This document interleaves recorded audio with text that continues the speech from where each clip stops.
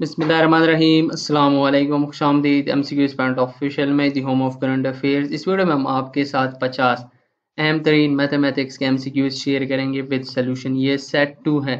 इससे पहले सेट 1 हमारे चैनल पर अपलोड हो चुका है, जिसकी लिंक आपके साथ वीडियो डिस्क्रिप्शन में शेयर कर दी गई है।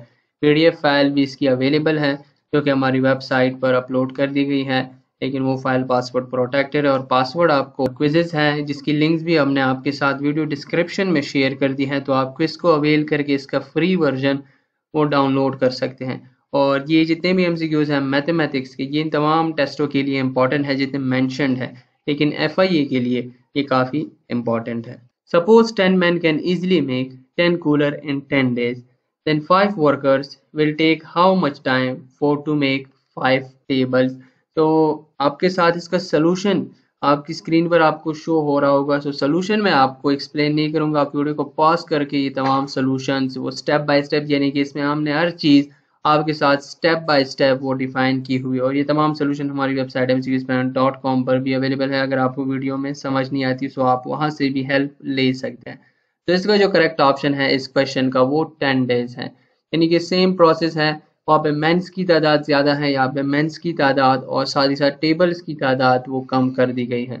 Suppose 6 worker can take 9 days for to complete the work, then how many men are needed to complete the work in 3 days? So in given options में से ऑप्शन बी 18 men, यानी कि आप देखिए 9 days में 6 वर्कर है, सो 6 days में 12 लगेंगे और इसी के साथ साथ 3 days में 18 लगेंगे, यानी कि आपने 6 वर्कर को इंक्रीज करना है। लेकिन इसका सोल्यूशन ये मैंने आपको सिंपली बताया, इसका सोल्यूशन आपके साथ यहाँ पर गिवन है। Suppose 28 workers complete the work in just 15 days, then 21 workers can complete that work in how many days? So in given options में से option C in 20 days.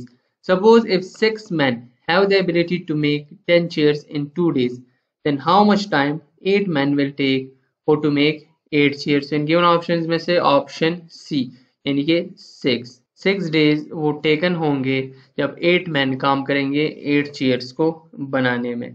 E, B and C earn rupees 1620 in just 9 days.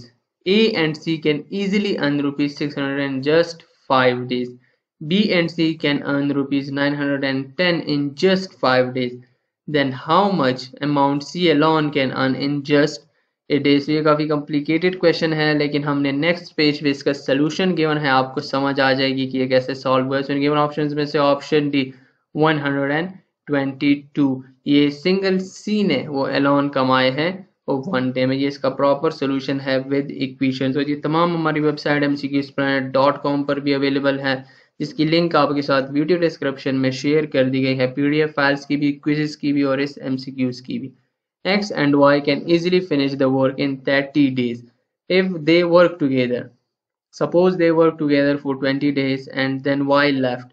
X finish all the remaining work in next 20 days. So tell X will take how much time finishing work alone? So in given options में से option A 60 days.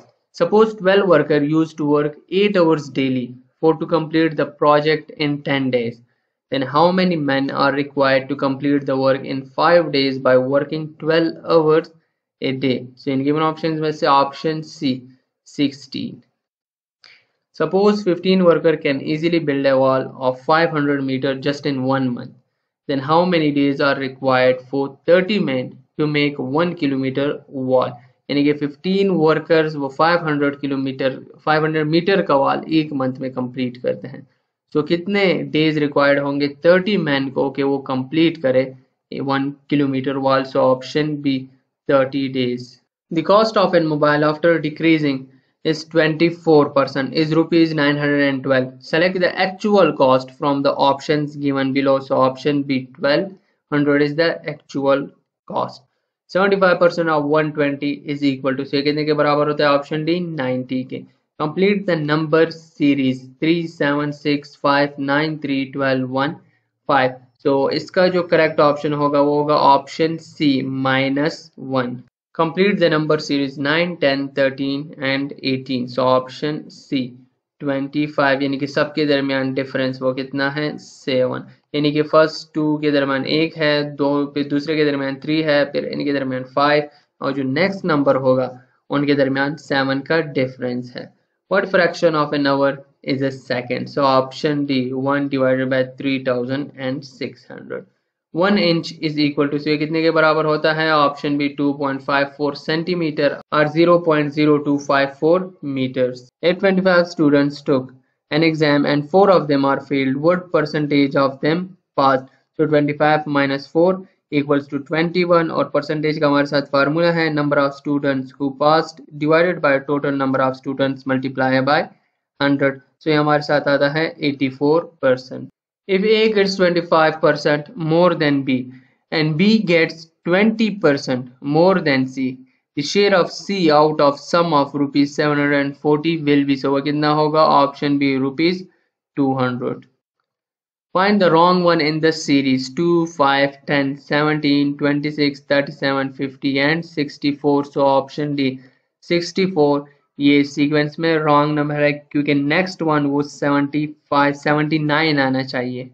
What is the mean proportion of 5 and 45? So in given options में से option B 15. 1/4 of 1/3 of 2/5 of a number is 15. What will be the 40% of that number? तो यहाँ पे आपके साथ ये सारा इक्वेशन गिवन है। पहले 1/4 multiply by 1/3 multiply by 2/5 of the number is 15, यानी कि नंबर हमारे साथ वो गिवन नहीं है तो इसलिए यहाँ पे x लिया गया है, फिर 15। तो इसको मल्टीप्लाई करके हमारे साथ 900 आता है। तो अब फाइंड आउट करना है कि 40% 900 का ये कितना बनता है। सो ये 360 बनता है, यानी कि option D. The mean of the data 4, 10, 5, 9, 12 is, सो इसका मीन क्या बनेगा? सो इन गिवन ऑप्शंस में से ऑप्शन ए 8, यानी कि मीन में इन सबको सम करना होता है, फिर इस यानी कि ये जो सारे नंबर्स हैं इनको फिर डिवाइड करना होता है। सो ये कितने नंबर है हमारे? 1 2 3 4 5, सो डिवाइडेड बाय 5, सो ये हमारे साथ 8 बनता है। Which one of the following is not a composite number? Composite number ये पॉजिटिव इंटीजर्स होते हैं जो कि ग्रेटर देन 1 होते हैं लेकिन प्राइम नंबर्स नहीं होते। So option A 2 out of given only 2 is a prime number, not a composite number. Which of the following is not a prime number? Prime number ये पॉजिटिव होते हैं और greater than 1 होते हैं, लेकिन main बात ये है जो कि डिवाइजेबल होते हैं अपने आप पे और अदर देन 1 पे। इन गिवन ऑप्शंस में से ऑप्शन डी ये प्राइम नंबर है। Which of the following is an irrational number? So option A square root 2. The sum of two number is 37 and the difference of their squares is 185. Then the difference between two number is, आप इन तमाम questions को अपने साथ note down किया करें क्योंकि यही same question upcoming exams में आ सकते हैं। सो ऑप्शन सी -31.6 ये सोल्यूशन है, आप वीडियो को पॉज करके देख सकते हैं। How many numbers between 200 and 500 are divisible bye 13? सो यहाँ पे हमारे पास जो जितने नंबर्स है वो 23 है। इसका सिंपल सोल्यूशन है, सो डिफरेंस फाइंड करना है 500 माइनस 200 हमने करना है, सो इससे हमें मिलेगा 300 और अब इस 300 को डिवाइड करना है 13 से, सो हमारे पास 23 आता है। Find the missing number in the series 60, 59, 57, 54, 50. So in given options में से ऑप्शन सी 55। आप इन सारे सोल्यूशन को वीडियो को पॉज करके वो देख सकते हैं। Find the missing numbers in the following number series 1, 3, 3, 5, 6, 7, 7. So option C 9 and 10. If 25 toys cost 500, what would be the cost of 75 toys? So option B 1500. Cost of one toy वो 500 divided by 25, सो वो कितनी आती है? वो 20 आती है। Therefore the cost of one toy is 20 rupees. सो अगर ये 75 टॉयज है, सो एक की कॉस्ट 20 है, सो 20 मल्टीप्लाई बाय 75, सो 75 की कॉस्ट कितनी है? 1500. The first 5 multiples of 17 are, so ये क्या होगा? ऑप्शन बी 17, 34, 51, 68 and 85, यानी कि यहाँ पे सिंपल 7 1s are, इस किस्म का टेबल आप कर सकते हैं। When you divide 0.7 by 10, you get, आपको क्या मिलेगा? Option B 0.07. Which number can replace both the question marks? 2 divided by question mark equals to question mark divided by 50. So in given options में से option B plus minus 10, या 10 आएगा positive 10 या negative 10 आएगा। 50 miles is equal to how many kilometres, तो ये equal होता है 80 किलोमीटर्स के। 1 माइल ये इक्वल होता है 1.6 किलोमीटर्स के। सो अगर हमने 50 माइल्स को फाइंड आउट करना है कि ये कितने किलोमीटर, तो हमने इसके साथ इसको मल्टीप्लाई कर देना है। इसमें हमारे साथ आता है 80.467 किलोमीटर। तो अगर राउंड अबाउट किया जाए तो 80 किलोमीटर्स।